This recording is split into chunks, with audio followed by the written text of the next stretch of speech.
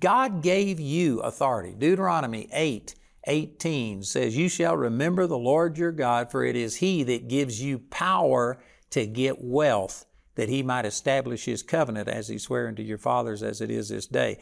God doesn't give you wealth. He gives you power, an anointing. And then when you go do something, when you set your hand unto something, God will multiply and bless what you set your hand unto.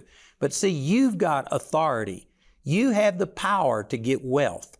But if you don't do anything with it, it won't manifest.